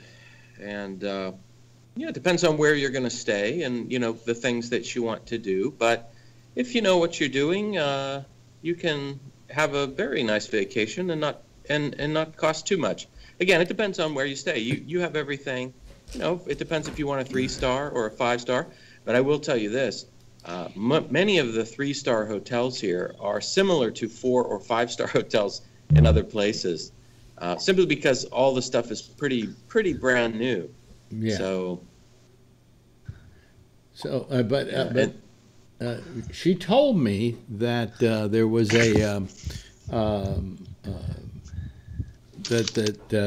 they give her a whole sheet they gave her of rules and regulations. Like you can't wear a dress that shows your knees. Oh, women. Well, Alex, I told you about this. Yeah. I told you about this before. It's very modern. It's when you get here, you can be lulled into a sense of, thinking you're in the West, but you're not. And so, yeah, it's a good idea to know those things. Right. One thing that really gets me is when I go to Dubai Mall, and that's the main mall here near the Burj Khalifa, and invariably there will be people who sort of come right off the plane and go right there, and they're dressed so inappropriately, you just know it. And then there'll be people coming in. I saw a group from Italy the other day, and they just have their cameras out, and they're just filming everything everywhere. Yeah. And it's like, if one local or one Saudi decided they didn't like being in your camera, you can go to jail for that. Wow. Really? They could just say, if one person says, I don't want to be in your camera, they can call the police, and it can make a big deal of it. Now, that doesn't happen every day. Do they use the term in your camera? If you take a picture of somebody, you could get in huge trouble. But when you use the term in your camera. Right, he did say that. I heard him say it. Yeah. Why do they use the term in your camera? No, I'm just saying that. Oh, you're just saying that. Oh, okay. Yeah. What do they do? In other words, sorry. They don't want that. They don't want their image to be captured and collected by you. Is that a Muslim thing, like a Muslim religious thing? I don't know, maybe, but it's just a thing throughout this region. You don't take people's pictures without their permission. Sort of like the Amish people don't like that or something, yeah. Okay, so if you're listening, girlfriend, call your friend and tell her not to take her camera. No, you can take What do they do to you, though, in Dubai if you do that? They waterboard Again, you? Or somebody has to complain. They torture you or something? No. Because remember that kid in Korea? Come on, this is Dubai. They try to be as Western as they possibly can for the business. Because that kid in Korea, look what they did to him for pulling down the poster, right? Yeah, but that's Well, North Korea. Oh, because it's Korea, right? Sorry, North I forgot Korea. that. yeah. They'll probably find you, probably. Yeah, and just a they fine. make you delete it, and you know. Well, now, let me ask you this: is there a death penalty in Dubai? Yeah, I think we have that. Yeah, it's rarely there, but we have a case recently of a British expat who was the editor for one of the local newspapers many years ago, but he still lived in Dubai, and he is accused of killing his wife, and they are seeking the death penalty for him. Oh, really? Wow. Yeah. So that's an unusual. What is case the that form you of know. execution there? Oh, I don't know. I haven't heard of them using it anytime recently. Yeah. So I guess it's like the States, except Texas, right? But no, You know where Showtime, else you can't take pictures? Um. Westworld. Oh yeah. This is East World. No, I think it's the marketing for Dubai. They don't want any bad images of the area sent out at all. So they want it political. That's pristine political. marketing. All pictures must be good for marketing. Yeah. But it borders on totalitarian. But you do have. I heard somewhere. I think Disney it was does that too. like 60 Minutes or whatever, that there was a story about poverty in Dubai, that there are a whole bunch of people that go there to work. There's slave type labor there too. I'd be careful with that. How about not necessarily the slave, Chinese, but the Chinese building the railroads in the U.S. So what would you consider that? Yeah. Yeah. So indentured true. servitude is what I would call it. yeah. No. So But is there a poverty problem there because of the foreign workers? That's a really tough question to answer. I see it all the time. I mean, even around my workplace and here in the apartment building, you have maids from the Philippines, and if I get a different angle here on the photo, you can see buildings being built. Yeah. And a lot of those are built by Bangladeshi construction workers. But look, Hey, they're I got a free to question go for home. Bree, real quick. Yeah. Sure. Bree, have you ever been on a cruise ship? No. Anybody else has been on a cruise ship? If you really want to know why they can do it so cheaply, visit the servants' quarters at the bottom of the ship. Yeah. Then you'll kind of know the kind of pictures that Dubai doesn't want sent out, anything that's not flattering. Well, the thing is that they're free to go. I mean, they're not holding them here against their will. I know that, but people have to have jobs, and people are free to leave the cruise ship. No, I mean Dubai. Under terrible conditions. Yeah. But Dubai is I think a fairly nice place, and the people who run it are pretty nice. Am I right about that, Bree? I mean, You're absolutely right. If Yeah. it were up to me, I would make the leader of Dubai like the head guy for all of the Middle East, and then I think there would be a lot better things. Yeah. If he were in charge, because he and his third son are definitely the best leaders around. Who is that leader? What's his name? It's Mohammed bin Rashid, Sheikh Mohammed bin Rashid Al Maktoum. So he's the vice president of the UAE, but the ruler of Dubai. I was reading something in one of the newspapers yesterday, U.S. newspapers. It was funny because they were talking about Dubai, and they're like, it's the largest emirate and blah, blah, blah. And it's like, no, it's not the largest. Abu Dhabi is. I often read things, in the world press that are just wrong about here, including, they think Dubai is a country, but it's really it's a state and a city, within the UAE. But a lot of people forget that. They just know Dubai. Thank you. I thought it was a country. Thank you. See, we learned something. You see, you get educational credits for this show. Hey, listen, When I lived in Singapore, there's our wonderful theme. Thank you, Mike, for being with us. Thank you, Jeff, once again. Thank you, Tony. Thank you, Scott. I call more, will you? Now, we love having you here. You know, I miss your face, and now you're getting to look like someone from the Wild West, and I love that. Look, Charlene Martinez, and of course Bree from Dubai. Thank you. Oh, there he is waving good. There he is waving Dubai. Anyway, hey, thanks. Thanks for the call. Everybody, why don't you give a big wave goodbye to everybody, okay? So they can, yeah, that's good, because we want them to be able to see you waving goodbye while I turn on my camera. There we go. See you later, guys. Let me turn off everybody here. First I have to do that, and then I have to do this. I have to get all these things ready because there's a show coming on right after us, and that is, of course, a very simple show that is a lot of fun to listen to called The Intersection, and that will be closely followed by Connections at 1 o'clock Eastern Standard Time. And don't forget, well, not tomorrow. He's not on tomorrow night, so I can't plug Damian Chaplin and The Intersection, but on The Exchange, rather. But every night at 9:30, except for tomorrow night, The Exchange is here with Damian Chaplin. Boy, I'm just a mess tonight. That's it for tonight. It's Damian Chaplin. What am I going to say? Oh, yeah. See you tomorrow. Same time, same station in life. In the meantime, if you see her, tell her I love her, okay? Bye.